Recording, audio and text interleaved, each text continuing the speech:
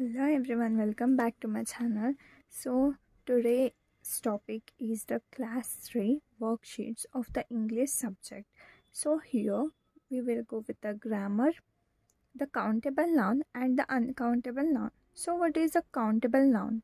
Nouns which can be counted are called countable nouns. For example, we can count the rooms, the flowers and the tables and the apples and the fruits, etc. Here, what is the uncountable noun means? Nouns which cannot be counted are called uncountable nouns.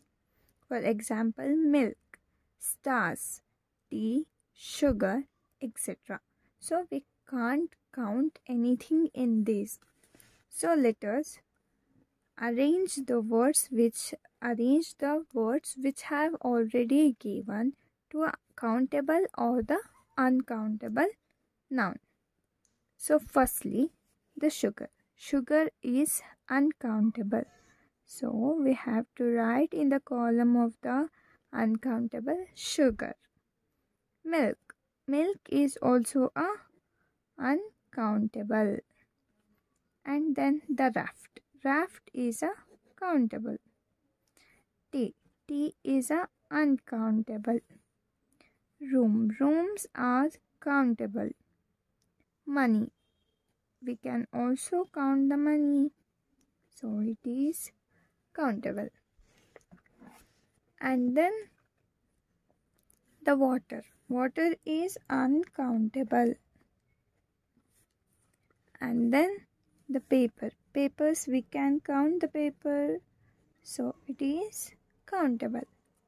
And then here is a new topic in which we have to fill the blank in the form of the could or could not, as it suits to the sentence. A dog could walk. एक dog चल सकता है. A dog could walk. And the raft could sail on water. The man could not fly. आदमी उड़ नहीं सकता. Could not. And then the Himesh could swim. And the Riyan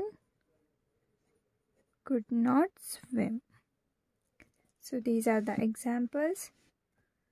So thank you for watching my video. Please do share, like and subscribe to my channel for more videos on the worksheets of the class 3. Thank you.